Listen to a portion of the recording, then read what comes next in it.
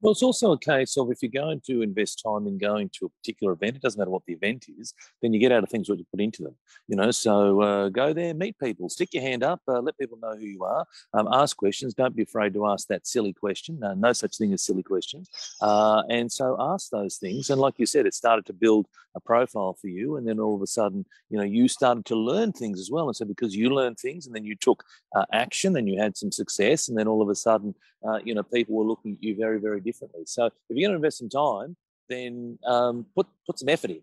Be there, be present, itchy go itchy, and maximize the opportunity that you're there for that day and meet some people. And again, you're going to meet some really cool people. Like a lot of people will stand back, and I get that not everybody has the same level of confidence as others. But here's the thing: wherever you're at, challenge yourself to meet one person. So I've got a new client who started working with me, and he's introverted, and that is what it is. But it's about we're doing plus one. So we talk about it here often. And the things that I talk about with you guys on a Sunday morning, we live and breathe that. And so wherever people are, now I've got other clients who are with me who are extroverts, and for them it's not plus one, that would be holding them back.